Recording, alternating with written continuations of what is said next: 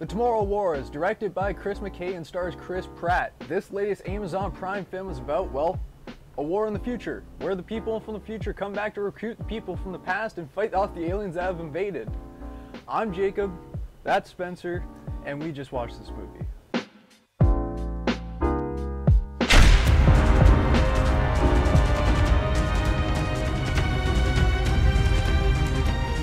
The Tomorrow War was one of those films that was shot right before the world was shut down, and it's just getting to us now. Filming wrapped in January 2020, and the initial release was set by Paramount Pictures for Christmas Day of the same year. Then rescheduled for release in July 2021.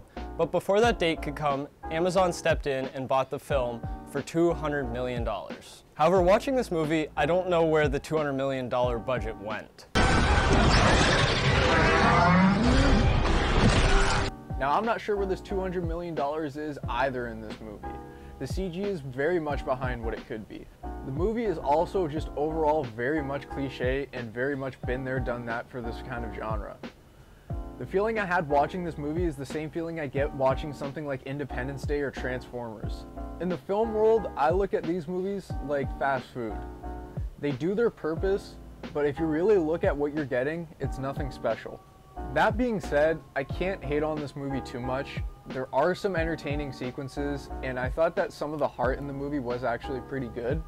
I really think the faults in this movie really come down to just having a really strong idea, but the direction they went with for it was just playing it too safe, and it was too much of what we've seen before.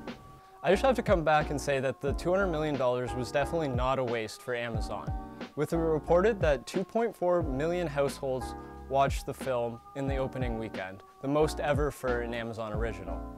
I would say if you have Amazon Prime, I would give it a watch. So our overall thoughts on the Tomorrow War: it's entertaining and it does have an interesting idea behind it, but the execution was not anything new.